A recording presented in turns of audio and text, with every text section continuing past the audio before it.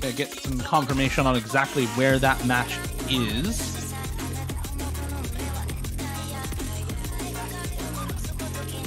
We should be already underway in that match. I don't know if we're going to be taking a quick break or not, or if our current streamer is good to continue on with the broadcast here. Probably better to just keep on going with the same broadcast. So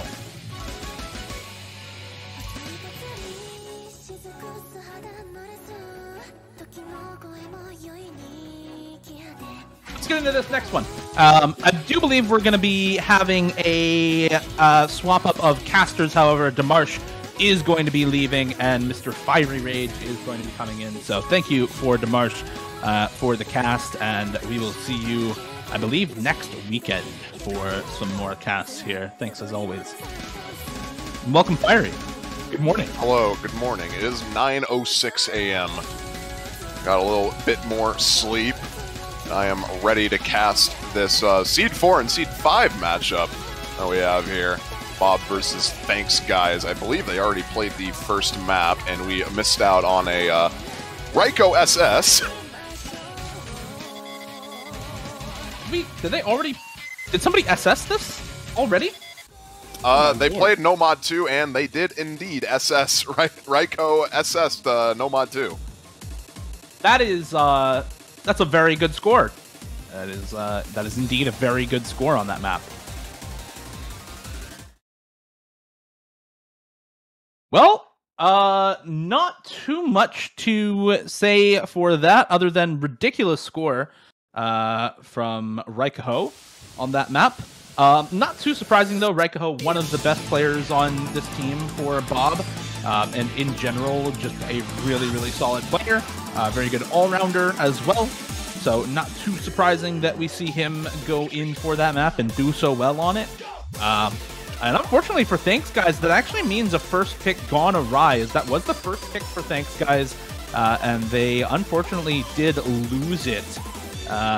So Bob taking the first pick breakpoint against them. We do have info on the bans as well. It's a Nomad 1 ban from Bob and a Nomad 3 ban from ThanksGuys. So we can go ahead and get those put in, and then get this Hidden 3 selected here for Bob as their first pick.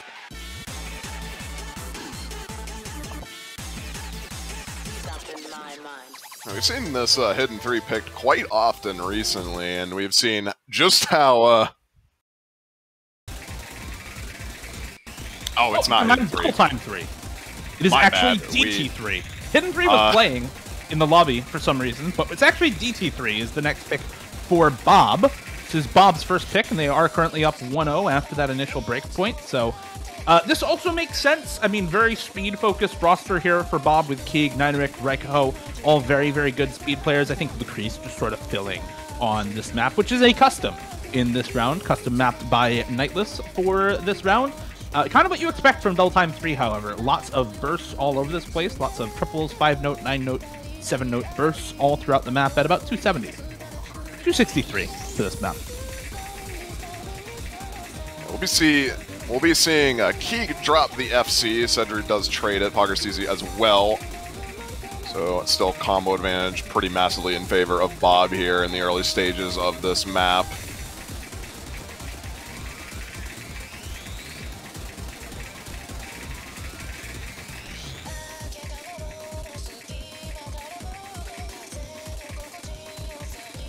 Not really an awful lot to say. Bob still holding on to those double FCs. Lucrece recovering the combo very nicely. Meanwhile, on ThanksGuys, Flashday and Swick holding on the high combos for their team, but Cedru and PokerCZ on the recovery. Cedru struggling a bit to find a solid combo on this map. Lucrece is going to find a miss. It's going to take more than that. Keeg as well. It's going to take one of the FCs on the side of Bob in order for this score gap to really start shifting over.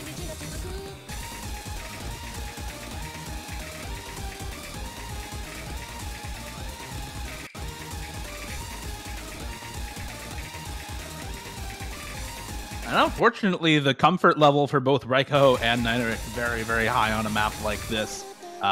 You can kind of see it in the accuracy there, 99.5 for Raiko, 99% for Nineric as well. And so even if those combos do trade, the 97% FC for Squeak and the 96% reverse choke for Plaste, not going to be doing as much as those scores would be with higher accuracy.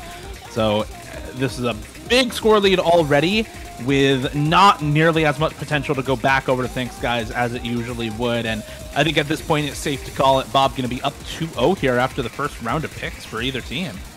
I was going to say, it was about to get a bit dicey there since Flashday and Cedric were still holding on to combos, and I believe the score gap was actually decreasing, but Flashday with a slider break at the very end, Cedric missing, is going to seal the deal. Bob 2-0.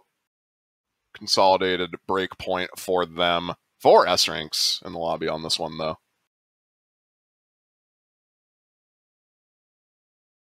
Absolutely crazy act from Raiko and Nineric on that map. And now that we've got everything sorted, we can rearrange the colors there, get that picked up to Team Red instead of Team Blue. And now we have a fully correct map pool screen here with the first pick for ThanksGuys. Unfortunately, not going their way. An early 2-0 start for Bob after the first 2 picks for either of these teams. And I think Bob with a little bit of a better read on the matchup, picking into the speed and stamina. And unfortunately for ThanksGuys, not having the best read into the overall skill set of Bob versus them in particular, because I think looking at the scores for these teams, you really do want to see ThanksGuys kind of ban out some of the high BPM speedy stuff. It's kind of odd, because in qualifiers, Bob had very, very poor speed scores in comparison, losing the DT1 and DT2 by about 400k each in comparison to the scores from ThanksGuys. But clearly showing that that's not really indicative of their overall skill on speed maps. Getting a 3-way full combo on the No Mod 5 in, or excuse me, actually, not playing the No Mod 5 in the round of 16, but I mean, obviously with the scores they have here looking very, very solid on these types of maps, and still having pretty good scores on speed in the round of 32 with 3-way 8-900k for them in DT1, full combos for Raiko on both DT1 and DT2 in round of 32. So generally a team that can pick into the speed and be completely fine on it, as we've seen here. And now for ThanksGuys, going into something very different, which I think can work pretty well for their roster overall, but again is a really interesting pick looking at the maps that these two teams have played against each other so far. It's the Hard Rock 1 for ThanksGuys as their next pick. Well, the aim component maps usually are just RNG in general, you know. Sometimes you can go in and be completely confident in your aim. Next thing you know, you're 15 missing it, which is just kind of unlucky. I guess they're sort of banking on that, ThanksGuys, trying to see, you know, whether or not the aim is feeling necessarily good for Bob. With how Raiko has been playing, I imagine he should be fine on this, but maybe banking on the other members not having as confident of aim currently. We'll see how it plays out for them in any case.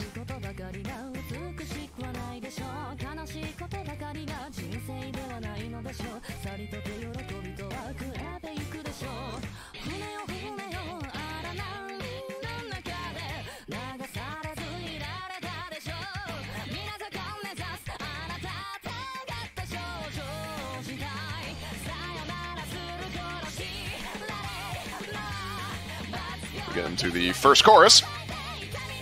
See who drops the first miss here on these jumps.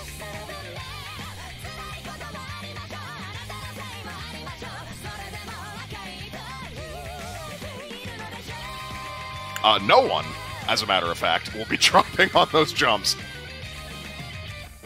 That's actually kind of surprising. Usually we've seen a couple of drops during that first chorus, but both of these teams looking really confident on this right now.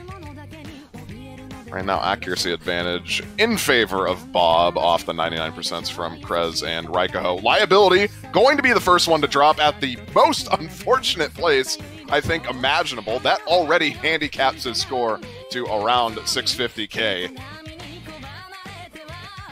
And unfortunately, during the slower section as well, right? I mean, none of these jumps in the slow section are really all that easy. You have nerves, you have swing rhythm to deal with. And so, unfortunately for Liability and Sweek now, Raikaho going to match the break from Sweek at least, but yeah, those misses during the slow part are really, really rough for anybody, given how low the spacing is. Liability going to find another drop. Going to be traded, however, with Satono, Diamond, and Raikaho. Sweek also finding another break, so it is 2 full combos to 2 for both of these teams. Poggersuzi and Luciano with the full combos for ThanksGuys. Krez and Suwagi with the full combos for Bob. Suwagi, also known as Dragbit3, that is a name change for somebody who you expect to do very well on this pick, and who might have to carry it if Bob hoped for a breakpoint on this one. Krez finding the drop there. Luciano and Poggersuzi still holding for ThanksGuys at the moment. Sweek and Liability really not having the best of times with the back half of this map, to be expected on a pick like this. And as we get to the biggest spacing jumps on the map, Liability going to find the first drop, matched by Suwagi instantly at Poggersuzi to hold for ThanksGuys into the ending. And he's going to have to carry, as the rest of the team has 0 combo right now. Satono, Diamond, and Raikaho both on recovery combos here. And it's all on Neshpi to carry this for the team. He finally does find a miss, though, during the biggest spacing jumps. And Raikaho, still holding the recovered combo for Bob, is going to secure them the point, actually, along with Satono Diamond holding far enough into that big spacing section to find the extra bit of score Bob needs to take a 3-0 lead at the start of this match on a second breakpoint in a row. That combo from Raikaho is absolutely crucial at the very end of this map here. Not having that combo, that would have been ThanksGuys point off of the back of Neshpi, but unfortunately, not going to be enough. The overall team consistency on Bob, just much better than ThanksGuys on that pick, having all of their members above 600k points.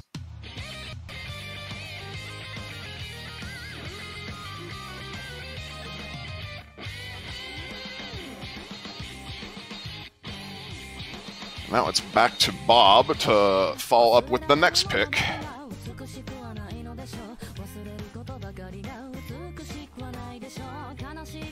I think at this point, Bob just kind of has open pick of all of the maps out here. They've already won on speed, they've won on flow aim and streams, and they have won on regular aim as well in Hard Rock 1 now. They're just going to keep picking into speed, though, as the DC3 pick worked out pretty well for them, picking in now to Double Time 2 Existence by Soundholic. This is the Mirage difficulty. I believe recently qualified this weekend, which would force an update from some players, but shouldn't be any major changes to the map. This one focused largely on 2 things, on finger control and on stamina at 237 BPM, I believe. Actually, no, 232 BPM for players. You're also talking about how this was qualified. That was actually a different set. That was a Lucent set that's qualified. What? That does have this diff included in it, but it is a completely separate set. This is rigged. This is rigged. This is the same set with the same map, just by a different mapper. Oh my god.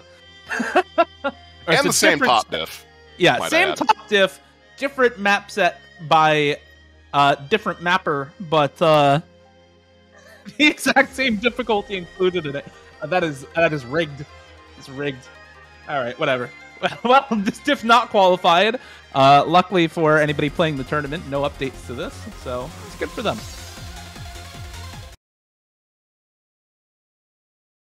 So it will be the exact same. In any case, we'll be seeing Keeg Shield coming in for Bob. Shield known for massive finger control man on these double time picks. We'll see how he plays on this. Yeah, Shield is, like you said, very, very good finger control double time player. Also has really, really solid DT stream stamina, which is something that is pretty necessary for a map like this, as you can tell. Out of the gate, both the finger control and stamina requirements on this are pretty high. Does make for a relatively streamy DT pool, but something that Bob is pretty happy to take advantage of here with a couple of very, very good speed and stream players on their team. Suwagi not necessarily thought of like that. Dragbit 3, Suwagi, not normally thought of as a speed and stream player, but certainly fine on the skill set overall. Maybe not a person to pick it in 1v1s, but can fill in team tournaments like this. Of course, Keeg, Nineric, and Shield, all very, very strong players in their own right on maps like this. For now, no one going to be dropping in the early stages of the map, so 4 FCs to 4, just the accuracy advantage from Bob, holding them across the, having them hold the baton for now. Will be Neshp, PoggerCZ, the first one to drop, not answered by anyone on the side of Bob as we enter that stream. Suwagi almost missing on that stream, but just barely holding the combo, which is what matters.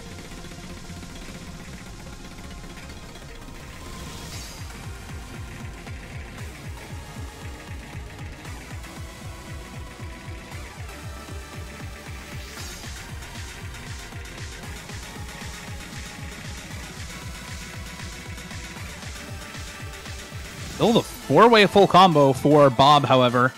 The only drop so far to come from PoggerCZ at the moment. Everybody else on ThanksGuys still holding the FCs as well now, so be aware of that with that break in the middle of the map. The accuracy, however, does favor Bob by a bit. It's not a massive AC lead, largely on Shield, the player we expect to see the highest AC out of on this type of map in general.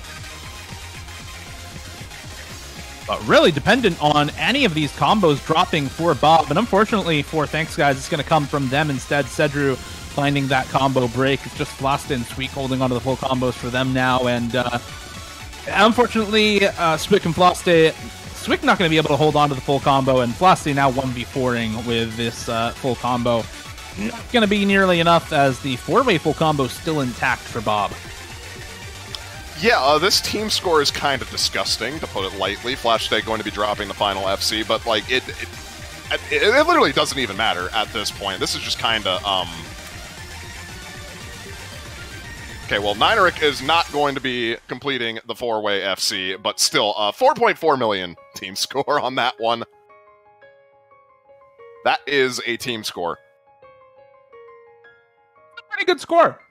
That is a pretty good score from Bob. I don't know that we're going to see a better score than that this weekend, as, yeah, that team score is really ridiculous. Super solid scores from them overall on that map. And this has been a really dominant start to this match. This is Seed 4 versus Seed 5, and it is 4-0 for Bob right now. So, excuse me, I don't know if it was necessarily preparation or misreading what they needed to pick into Bob, or just not having the best of days for ThanksGuys, but this match absolutely not going as expected, and not going as I think they would have wanted it for ThanksGuys at the start of this one. Bob kind of demolishing the speed picks against this team, and still able to win out on both Nomad 2 and Hard Rock 1 here at the start. And ThanksGuys opting to ban Hard Rock 2 as their second ban. I'm actually kind of surprised about that, rather than them going for a ban like Nomad 5 or DT2, just based off of what we've seen right now. I feel like those two would probably have been better bans, but it's gonna be Hard Rock 2, the small circle size map, which honestly I'm not too sure about. And there's the Hidden 2 ban. Goodbye Hidden 2. We're never seeing this map ever played. Yeah, well, there are 2 matches left. There's 2 matches left. I'm gonna hold out hope for that. Copium. Copium. Insane copium. That map is way harder than it has any right to be in a quarterfinals pool, and due to the nature of the map, likely banned out by a lot of teams just not wanting to deal with a Rhythm Hell Hidden 2. So, an understandable ban there from Bob. When you are ahead, ban out the hardest maps in the pool, and just pick the stuff that you know you're good at. And yeah, that's what I figured happened. Okay. Yeah, they wanted to pick Hard Rock 2 instead of ban it. Yeah, which makes sense. Makes more sense than them wanting to ban Hard Rock 2.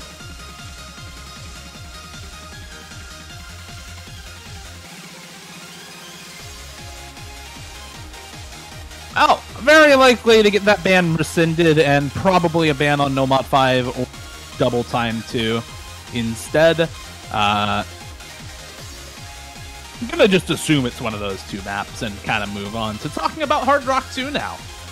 Because Hard Rock 2, I think it's a map that we can talk about a little bit here. ThanksGuys already picking into Hard Rock 1 and looking fairly comfortable on it, right? They do have some very good Hard Rock aim players on this team, and I think a team that would generally be fine.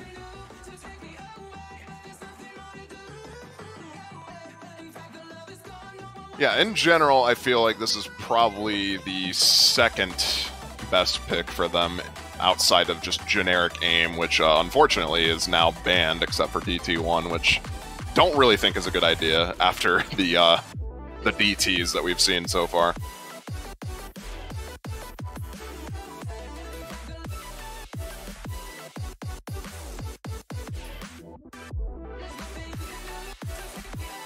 Yeah, this map, CS 6.5 Hard Rock, kind of light tech, as you can probably hear from the song here. This is Mama Yudofu remix of a song by Hino Isuka, now one of the featured artists in OS. So this is officially featured artist music. Thank you, Hino Isuka.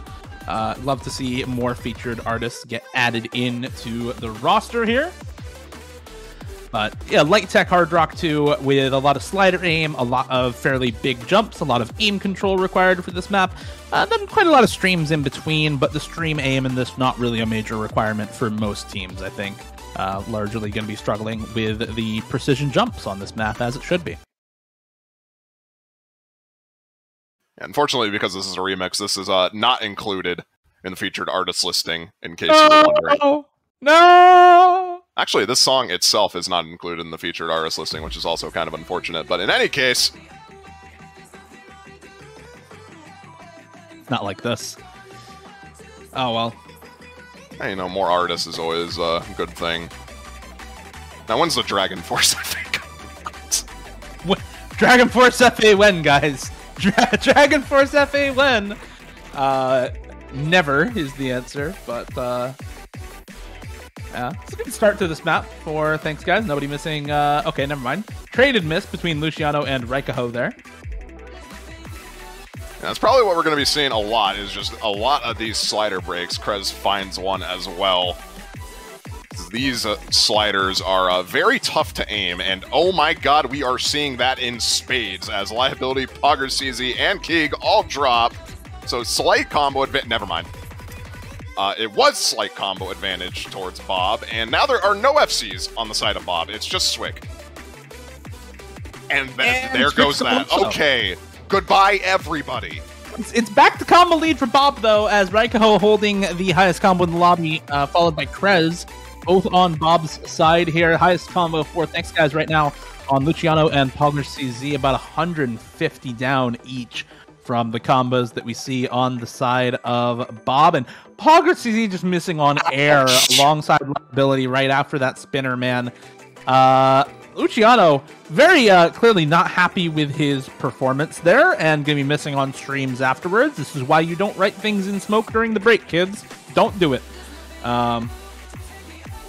Yeah, unfortunately for ThanksGuys, this is another pick gone awry, and this is likely to be 5-0 for Bob after this one, with no real high combo to speak of on the side of ThanksGuys to combat the now almost 300,000 score lead and growing for Bob.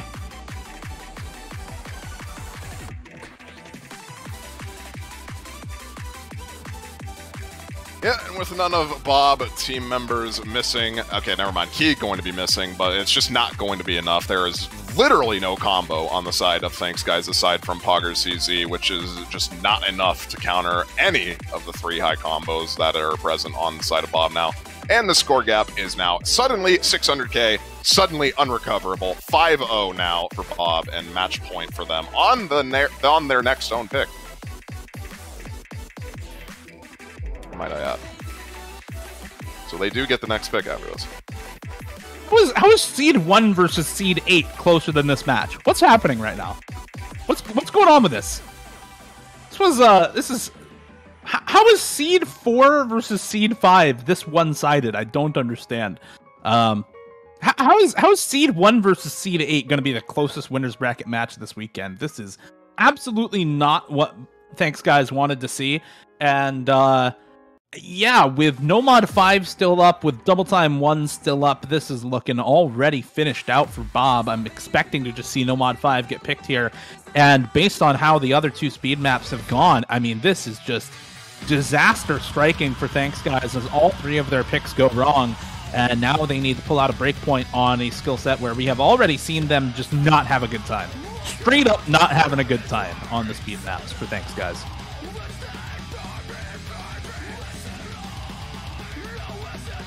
Yeah, well, we're gonna have to see what happens here. Maybe Bob slips up, but with how they've been looking on the previous speed maps, that just looks very, very unlikely.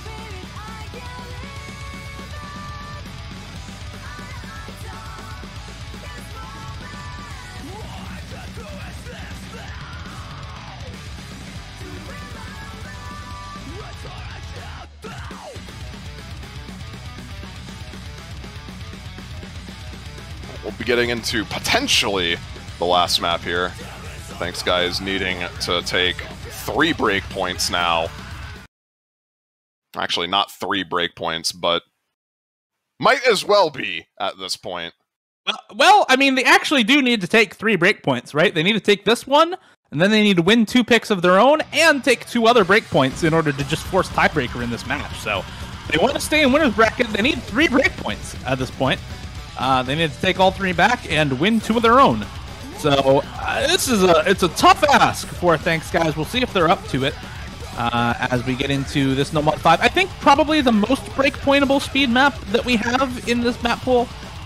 There's not too much aim requirement, but all of the aim in this map is like really weird linear or polygonal aim that a lot of players have had trouble with for one reason or another in the quarterfinals. So definitely a pick that I think players can do better on, even if they aren't speed players, and a pick that I think speed players might struggle on just because of that kind of weird linear aim that does find its way into this map. Unfortunately for ThanksGuys, Cedru just having too much of a bad time on this pick for any of the full combos to do the work they need. Flasta's combo being matched by Lucrece with those early breaks happening at about the same time, but Key got a much better recovered combo than Cedru can put up.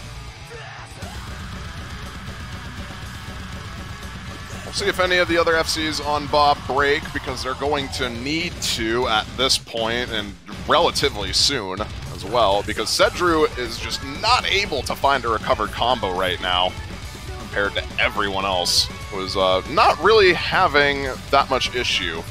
Granted, NetHP Pogger CZ on quite lower accuracy compared to all the FCs on the side of Bob, but Lucrece does drop again. Gonna take a bit more than that.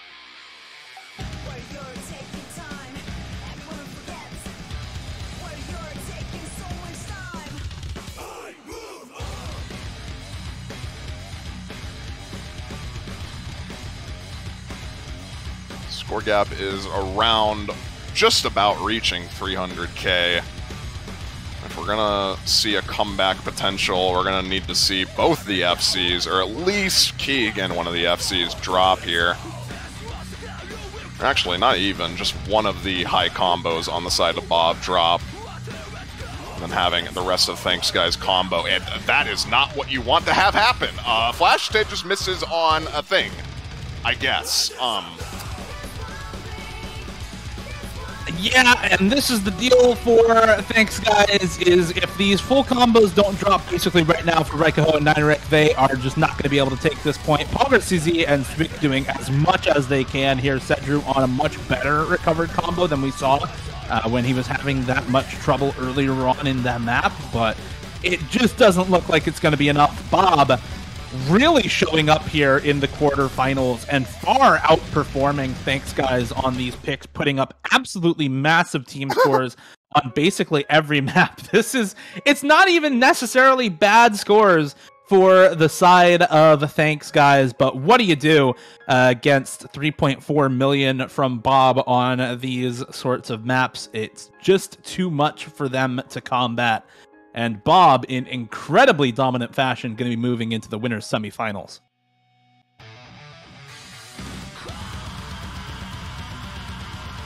That's going to do it for the winners bracket. Now we have the semi matchups in the winners bracket pretty much all decided now, if I'm not mistaken.